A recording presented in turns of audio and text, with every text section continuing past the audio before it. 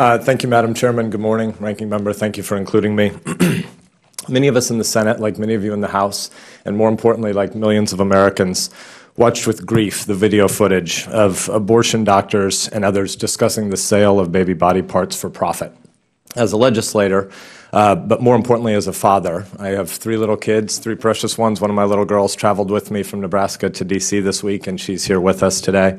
More importantly, as a father, I support your investigation and your commitment to get to the bottom of what's going on here. Let's begin by stating clearly that we should not have to be here today.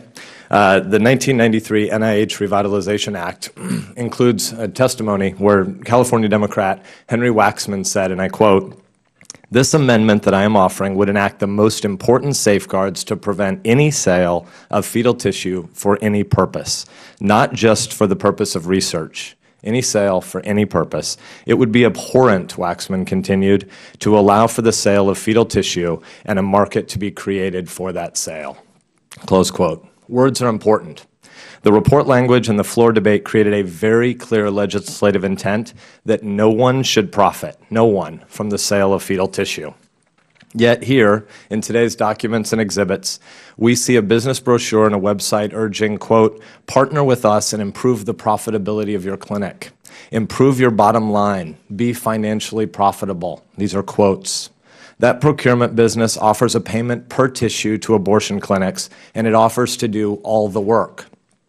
That would appear to mean that the abortion clinic has no costs, and it would thus appear to be precisely about profit, as their marketing literature says. Questions of profit and legality matter because we're talking about people. It matters whether or not procurement businesses broke the law. It matters whether or not abortion clinics are lining their pockets through the dismemberment and distribution of children, all while receiving tax dollars. It matters because we're talking about the tiny limbs of little babies that have dignity. They're broken, yet still precious children of actual mothers and fathers. As the committee's exhibits indicate, web pages exist where a customer can click on a drop-down box that lists every organ of a baby for sale. You can click on a brain, a heart, eyes, or a scalp. Then you select your gestation period. Then you proceed to checkout, and you decide the method of shipment. We should pause to linger here. Our humanity should be repulsed. We should all be sad by this.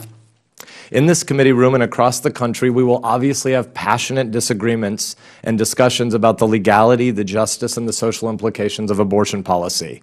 Like many in this room, like a majority of Nebraskans, and like a majority of Americans, I believe that every baby is precious and worthy of legal protection, even at earliest phases of development. I'm unashamedly pro-life.